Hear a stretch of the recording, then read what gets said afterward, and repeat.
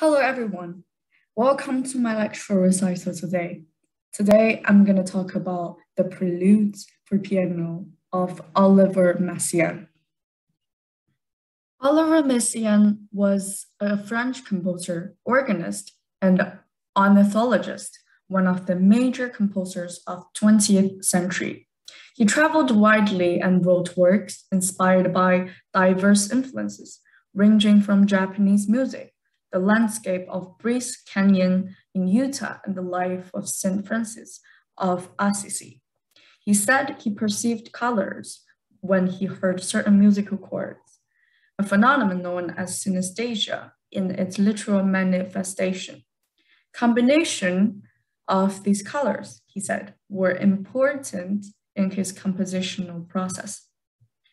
For a short period, Messiaen experimented with the parametrization associated with total serialism, in which field he is often cited as an innovator.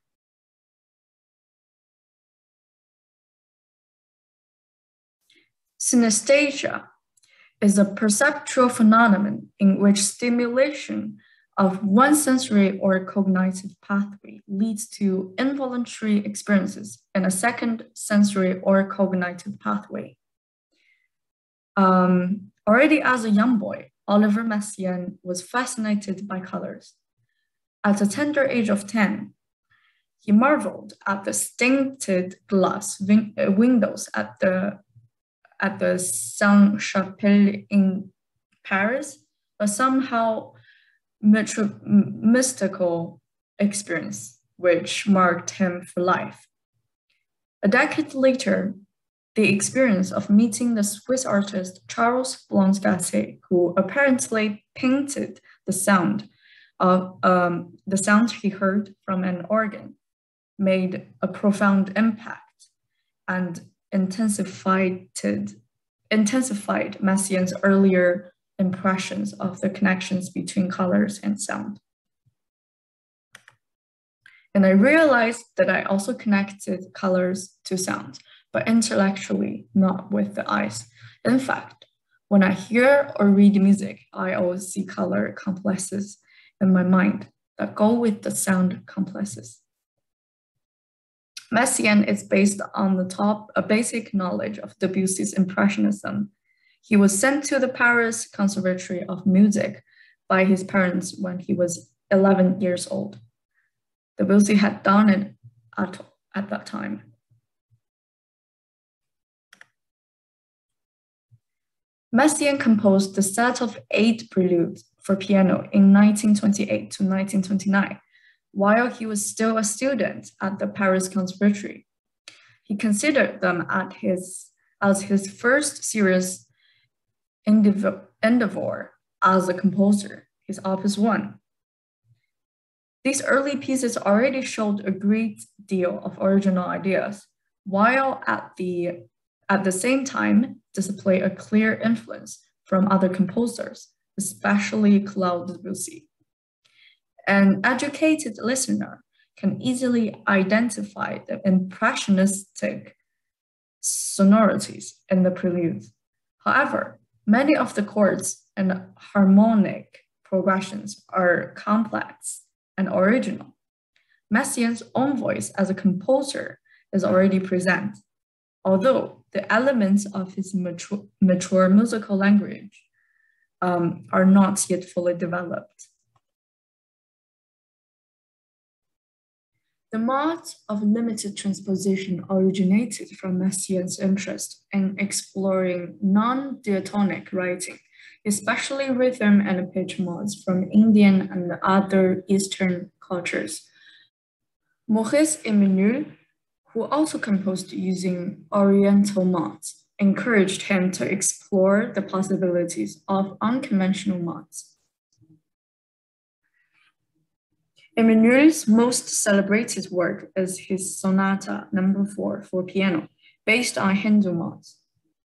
Messiaen was also well aware of the example of non-diatonic writing in the Franco-Russian axis in the music of Satie, Debussy, Scriabin, and Stravinsky. Marcel Dupré encouraged Messiaen to be methodical in his improvisations at the organ using unconventional mods. Of all these factors, led Messiaen to create a series of mods based on symmetrical patterns. Messiaen called his mods mods of limited transposition because, contrarily to the diatonic scale or any other existing mod, they do not allow a total of 12 different transpositions in a chromatic system. Therefore, all of Messiaen's mods have a limited number of possible transpositions.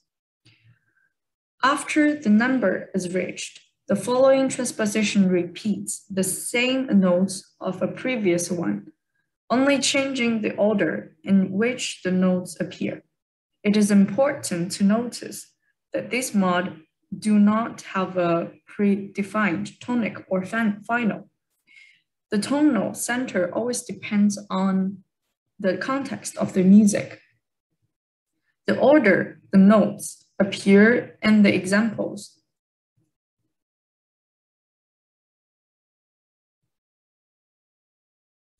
There are a total of 7 modes. Messiaen explained in technique that it is mathematically impossible to create a new mod with limited transposition. All the other mods, the existing ones or any other invented in the future, are transposable 12 times. He does not mention the hextonic scale, which has also a limited number of transpositions. The reason is probably because this scholar pattern is found in his mod 3, which contains 2 extra notes. Messiaen's mods are divided into smaller groups that are symmetrical. For example, mod 1, the whole tone scale, is divided into 6 groups of 2 notes each.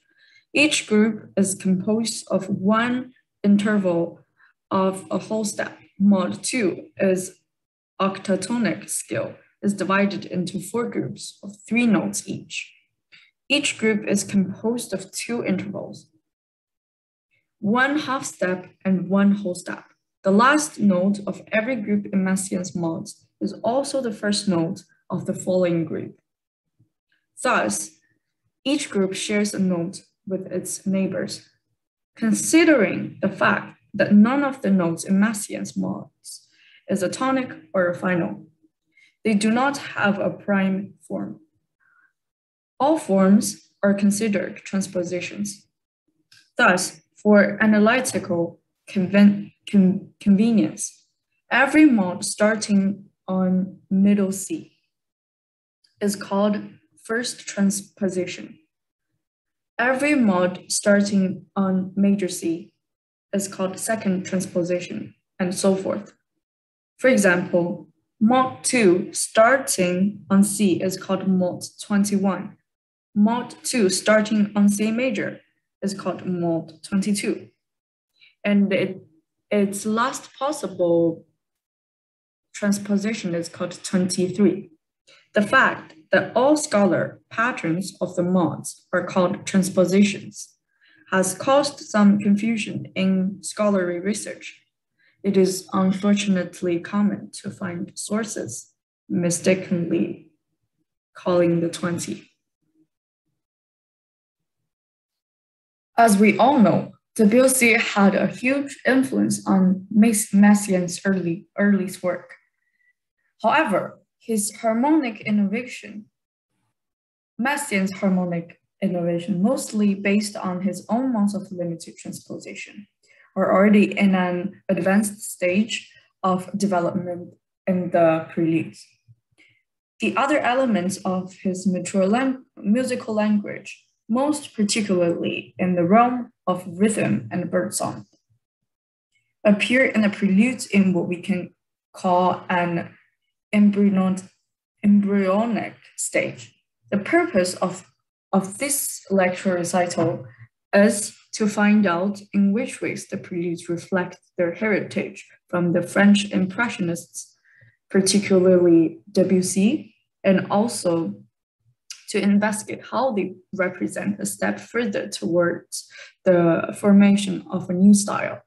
To fully understand these early pieces, we will give special attention to harmonic novelties, since these are the main elements that set them apart from any previous work. But I'm also interested in showing that Messiaen's interest in complex rhythmic structures and bird sonority existed in this work of his youth. In any case, the preludes are extraordinary piece of music, exploring many different possibilities to create new colors on the piano, achieving a variety of moods and evoking visual images. Appreciating and understanding the preludes is a key to comprehend how Messiaen's style evolved. By comparing Debussy's preludes and Messiaen's preludes. Firstly, I want to talk about the use of polytonality in Messiaen's music and how he influenced by Debussy's preludes. Debussy tried to get rid of the large and small tonal system, in addition to using the expansion of the tonal materials. He also made breakthroughs and attempts in the tonal layout and organizational techniques. Debussy's works used the polytonality technique. This kind of polytonality technique that uses different tonality in different voices is common in the works of composers in the 20th century. It is to break the original single tonal thinking to create a richer sense of space and the layering. In Debussy's creations, two or more traits are often used, or a number of overtune complexes are combined to construct harmony. This kind of bitonality technique is used as an important element in Debussy's music. Regular features often appear. Messiaen's modes of limited transposition often uses mod conversion and mod composition to enrich the sound color of music, and form color construct and sound composition from the horizontal and vertical directions. The conversion of the finite shift mod includes two situations. One is the conversion of different shifts within the same mod, and the other is the conversion of different mods. The compound thinking of the limited shift mod is similar to the usage of polytonality. Messiaen superimposes different mod vertically to form a polyphony technique. Through analysis, it can be seen that in Debussy's works, the organizational methods used in multiple mods are also diversified. Messiaen's the mode of limited transposition was used in the early years with traces of functional tonality and the concept of tune-centeredness. This section does not specifically classify the types of tonal mods, but summarizes and compares the horizontal and vertical superimposing methods.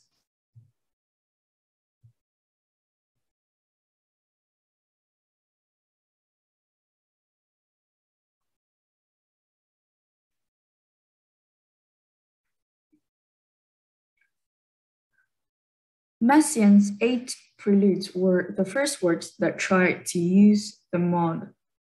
The scale of the music was small, so 2 of them used the same limited shift mod for the single use of the same shift. The first prelude, the Dove, is based on the mod 22 from the beginning to the end. The mod 22 can be obtained through the pitch combination of first to fifth bars, and the mod 22 is selected in the mod. The major trait with E as the root note forms the key of E major. This is a relatively rare piece of the same shift that uses the same pattern in the whole music. It is also the first attempt to use the mode of limited transposition in Messiaen's first published works. Firstly, I will play the first 5 bars of the first prelude of Messiaen, called the Dove, to give you a more vivid impression of the polynality.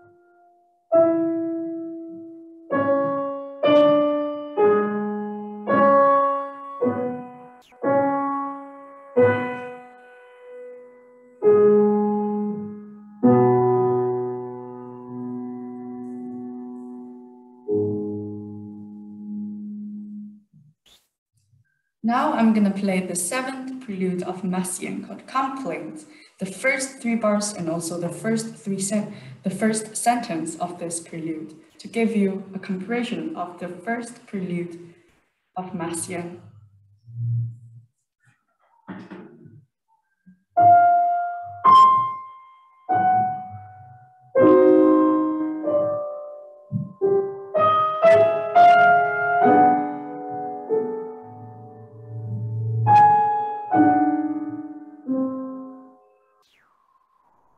Seventh prelude, Complaint, also uses a single mod. The work is based on mod 2 and 3. The difference from the Dove is that the mod of limited transposition of this work, the external tone of the mod is used as a decorative sound, but in a secondary position in the melody. So it will not affect the presentation of the mod. Use of modulation. Modulation can be divided into 2 situations: the modulation of the same mod and the modulation of different mods. It should be noted that because Messiaen's mode of limited transposition has the characteristic of an artificial mode, he is conceptually different from the traditional tones, such as the medieval mode and the 5-tone mode. Therefore, we will not make too many divisions on the types of organizational materials here and only summarize from the similarities in organizational methods. The modulation of the same mode can be understood in the tonal organization of WC as the modulation of different modes of the same place system in the 5-tone mode, or the modulation of different modes of the same tonic. For example, here is the 13th bar of the girl with the flaxen hair.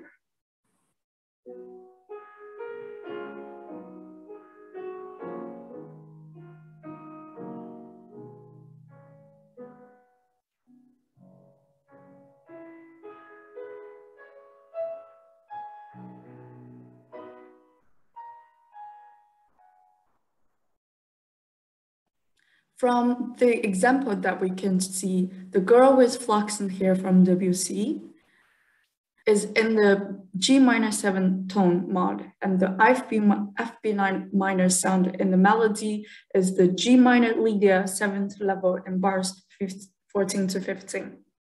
In Messiaen's prelude, the transitions between different displacements of the same limited displacement mod include the following pieces of work.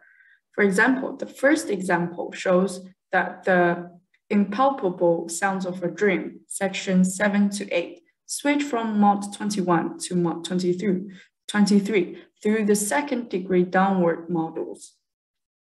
Although Debussy tried his best to get rid of the confinement of the major and the minor tonal system in terms of tonality, he used the new tonality categories of harmonic tonality. and continuous tonality. However, these tonal categories are only different from the characteristics of the traditional major and minor system in terms of expression and thinking. But these new tonal categories are not completely separated from the concept of tonal. Under this concept, Debussy used a variety of mod scales in his music.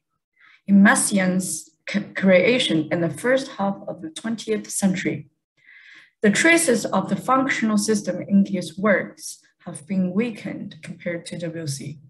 The 12 levels have independent meanings in Messiaen's mod of limited transposition.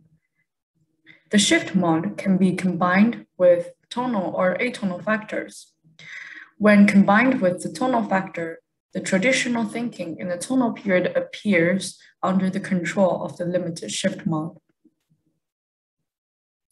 Although the two composers use different mod materials, they have similarities in the way they organize mods. Following by that, I want to talk about the similarity of the texture between Dead Leaves and of Debussy and the Dove of Messiaen. Texture is a combination of horizontal and vertical in the music structure. From the monophonic texture of the chant in the Middle Ages to the polyphonic multi-voice texture of the Baroque period, even to the texture of melody and harmony accompaniment in the tonal music of the classical romantic period. The texture evolves along with the composition. The technique of composition is constantly evolving. The traditional polytonic texture and the mean-tone texture of melody plus harmony in Debussy and Messiaen's works are all involved, so I won't discuss it in details here. For Debussy, the organization of the various parts in the vertical direction in his music has produced a layered from the texture. Texture stratification refers to the independent development of multiple voices parts according to their own line logic to generate an overall hierarchical texture form. The example showing that Messiaen inherited Debussy's concept and the concept of hierarchical texture in his early prelude composing, combining the respective forms of multi-voices to a form of multi-layered texture. The left example is from Debussy's Dead Leaves, section 9 to 10. The body is divided into 3 levels: bass level, harmony level, and melody level. The bass layer of low part is the center, tone D. The middle harmony layer is an open arrangement of diminished triads, and the melody layer of a high part is a triplet, seminute melody line. Messiaen's prelude, the Dove, also makes extensive use of the form of the texture stratification. For example, the Dove on the right, section 1 to 3. This theme melody is composed of 3 levels: accompaniment level, melody level, color layer, and accompaniment layer of the low part is a decomposed E major 6th chord, which implies the tonality of the music. The middle layer is an octave melody line, which is based on Messiaen's favorite 4th degree and minor second interval relationship, the chord pitch of the melody. The high part is a parallel trait progression in the mode of limited transposition 22. The level has a strong color rendering. Messiaen's prelude also has this kind of texture layering writing technique in the rest of his works, and the texture layering technique is still used in his subsequent piano works. This kind of texture layered writing method can organize different pitches and materials. and the respective parts in the horizontal direction have independent logic and meaning. And the combination of the vertical direction makes the sound of the music form a whole. In the music of Debussy and Messiaen, the hazy and dreamy sound brought by the stratification of textures is exactly the aesthetics concept of French music. Although Messiaen was influenced by Debussy in the early stage of creation, his musical language has many features similar to those of Debussy's. But it also shows his own unique creative techniques, especially in the use of modes of limited transposition. Messiaen applies artificial tuning to his creation more comprehensively and systematically, and combines tuning the color theory and combines color with composition techniques in a more orderly manner, forming a unique aesthetic effect. To sum up this lecture recital, we firstly talk about Messiaen's early life and introduced his synesthesia, so we had an understanding of his musical language. Second, we introduced the modes of limited transposition, so we have a deeper understanding of his music.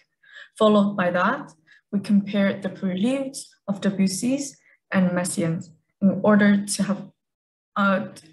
to understand how Debussy influenced Messiaen's music and what are the similarities of their style. And then we finally can come to our own conclusion of how to approach Messiaen's preludes through the understanding of Debussy's